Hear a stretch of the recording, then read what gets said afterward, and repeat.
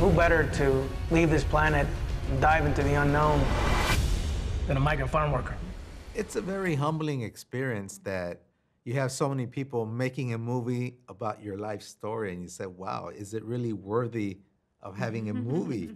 And she sprinkles my father's recipe, 5-ingredient recipe of reaching for the stars, and then I add, of course, the perseverance piece, and I'm very excited because I think this is going to become an instant inspirational classic that people are going to be able to utilize and take away not only the feel good and the motivated portion of it, but also some tools that will allow them to convert those newfound dreams into reality.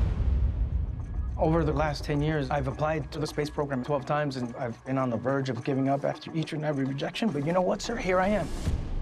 So you could turn me down again, but rest assured, I'll be standing here again in a year. But he did a masterful job at basically portraying my personality, my sense of humor. But what was very important, and this is more credit to Alejandra than anything, is that he accurately portrayed the doubts that we have as we go along.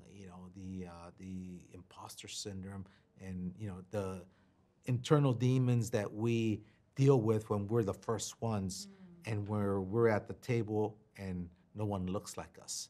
And so I think she did a great job at seeing how I addressed those and how we conquered those demons and were able to move forward. So Michael, I mean, he's a great actor, isn't he? And I was so happy that he said yes when he was recommended for the part, and he immediately said, we had no other actor. We said, Really? we think it should be Michael, and he said yes, so we were very happy.